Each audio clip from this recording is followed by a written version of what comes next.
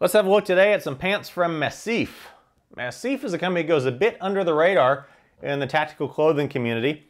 They started back in 1999 as a company of just two people who sought out to make high-performance, flame-resistant clothing.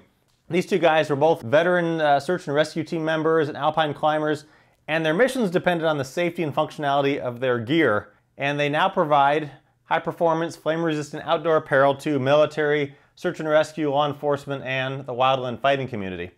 They've since come out with several lines of clothing. They started with their pure military line, which still exists, and quite expensive stuff, pants up in the $500 to $1,000 range. But then people started wanting clothing that took cues from the military line and still had a lot of the functionality and quality of them, but didn't need the flame resistance. And so they've come out with their civilian line, of which this is an example right here. The Massif Battle Axe Combat Pant. And these pants have a lot of the features taken from Massif's Army Combat Pant. They do also, their third line, they've come out with a contemporary technical luxury clothing line, or they, as they term it, clothes for spies. And those look like just general, regular, everyday, dressy clothes. Sweaters, wool-looking pants. Very nice stuff, but expensive stuff. Expensive. I'd love to get some of it. Looks really nice, but it is up there in price. But anyway, this example today is from the civilian line. Massif Battle Axe Combat Pant, like I said, takes a lot of features from their Army Combat Pant and has put it into this. They describe it as being a combat-influenced specialty outdoor sportswear line. These pants, just to get the basics out of the way, they come in several colors: black, dark navy, Massif tan, OD green, and they also list ODG on their website. They list both OD green and ODG. Not sure if that's the same color or those are different greens. Not sure. Fabric on these, it's a very durable, stretch woven canvas fabric.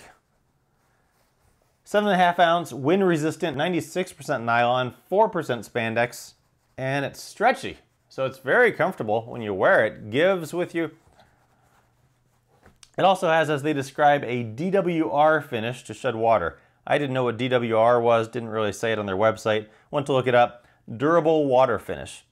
Now they don't say what kind of finish that is. A lot of the other pants that have a water-resistant finish on them use the DuPont Teflon coating, which does tend to wear off after several months of repeated washings. They don't say exactly what kind of finish this is, and I've only had these pants for several months, so I can't really comment on how effective that water resistance is over time. Price on these, they're not cheap. They're $129.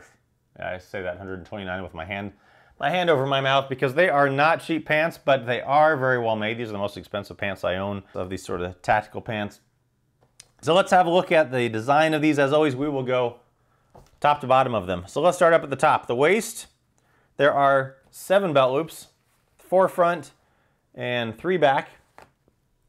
They are, I believe, 1 inch by 2.5 inches, so they'll take nice big belts. They're also compatible with a rigger belt. The waist here, one of the features of their waist, if you can see this, is that the waist is contoured. So that means it's higher in the back here than it is in the front. So it slopes down, and that just goes with the natural curvature of your body. If they were straight across, that's where you get a lot of guys with jeans in the back. They get that puckering back here because the jeans are just straight across and they don't go with the natural contours of their waist. So this is going to fit you much better. The button here, it is a button closer on the inside. Not a YKK zipper, it's an Ideal zipper. Not familiar with them, but works just fine. Nice metal zipper. It's a nice large zipper pull, so it will not get stuck down here, unlike some other companies that have just small zipper pulls and they get stuck down in there. So nice. It's not a locking zipper, but no big deal. It works just fine. On the inside here, there's not a secondary closure, also fine. You know, the things that are going to hold your pants up are not that extra little button that a lot of pant companies put in here, but it's the quality of the belt that you have on. So reference my belt video. Don't wear crappy pants, don't wear crappy belts, and your pants will stay up just fine.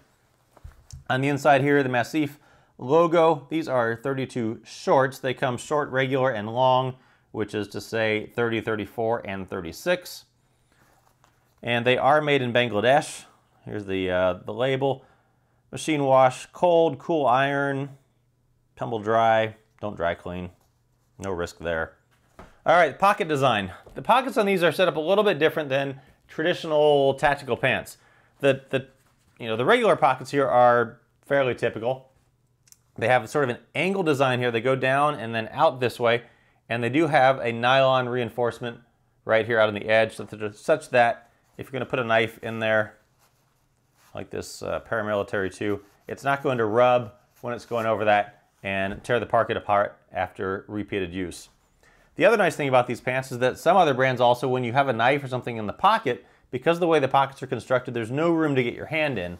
On these, because of this angled design, there is plenty of room to still get your hand in there, even with something in the pocket.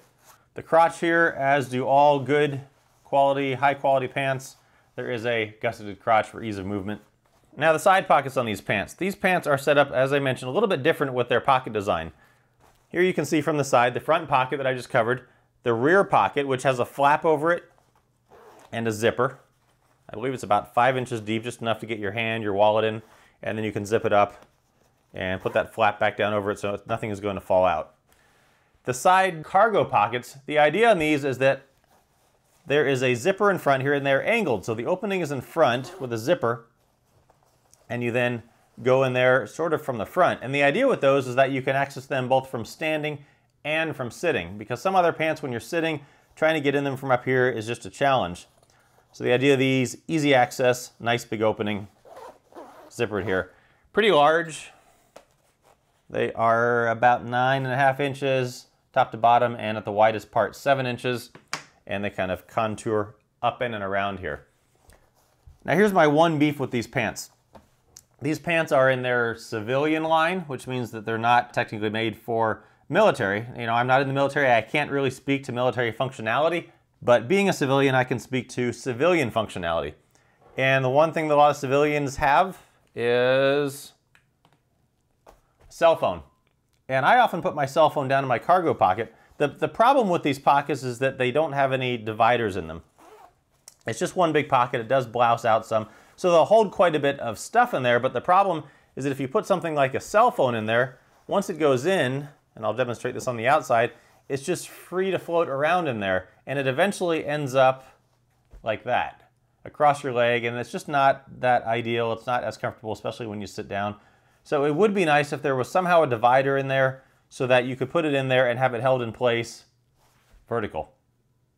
Otherwise, you know, you can put your cell phone up in your front pocket like I do with all my regular pants. But I think the functionality of these cargo pockets is slightly diminished by the fact that there's no dividers in there, nothing to really hold in place whatever you might put in there. So again, really my only downside of these pants. Now moving on, the cut of these pants is very tapered. And the idea is, you can see from the top here, I don't know if you can tell here, maybe a little bit better when I put them on, but they get narrow down towards the bottom, and that's so that they can fit into a boot if need be. The knees are articulated for a little bit extra comfort. On the bottom here, although I've removed them, there were blousing straps that came with that were in here, but I've taken them out because, well, I don't have any use for those personally.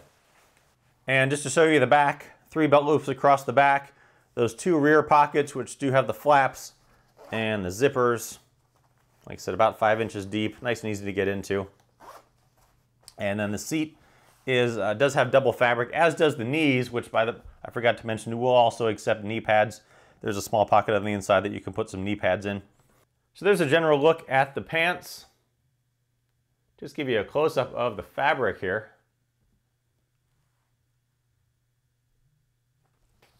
Here you can maybe see a little bit of the texture of this fabric. It is stretchy, so it's very comfortable to wear.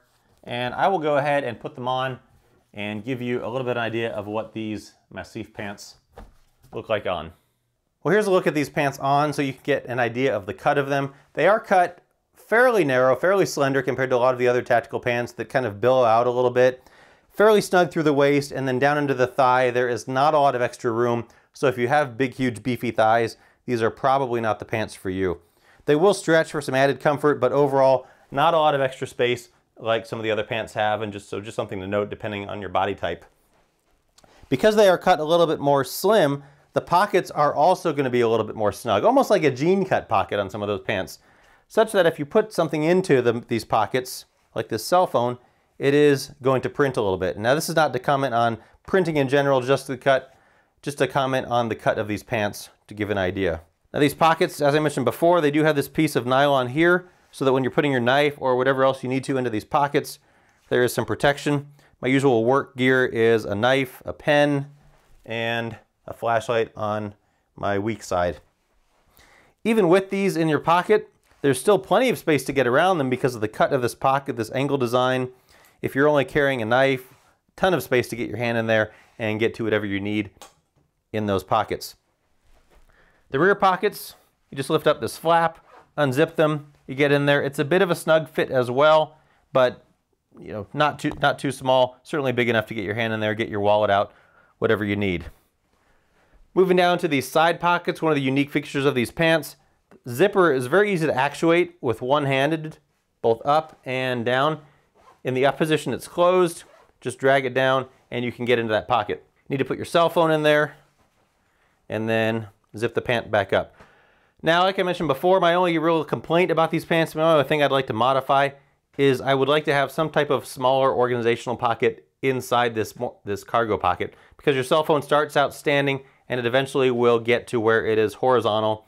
And it's not a huge deal, but it's just not quite as comfortable. Now this doesn't have to be for a cell phone. Different people will put different things in these pockets, a magazine, a pen, a knife, whatever small thing you might like to organize, a little notebook, whatever thing you might like to put inside this pocket. It would be nice if there was a smaller pocket in there for just a little bit more organization for them. Now, as I mentioned, easy to get into standing. Also, the idea is that if you're sitting, you can unzip these pockets, get in there, get that cell phone or whatever else you have in there out. So nice, unique design on that. They are fairly slender and they do taper down such that if you want to tuck them into a boot, you could do that as well. So there you have a look at these pants. They are not cheap. You think for the price they would be US made, but I guess if they were, they'd be $200 pants. Are they worth it? You know, that's something you're going to have to decide. They do have a lot of unique features compared to other pants that I reviewed. This spandex stretchy fabric is different than other pants, somewhat similar to the 511 Flex Tax, but not quite the same. Nice pockets here on the side. Certainly a unique design with the side cargo pocket, unlike any other pants. And they are cut with a little bit slimmer fit if that's what you prefer. Almost might give them a little bit more of a professional look if need be. So check them out, the Massif Battle Axe Combat Pant.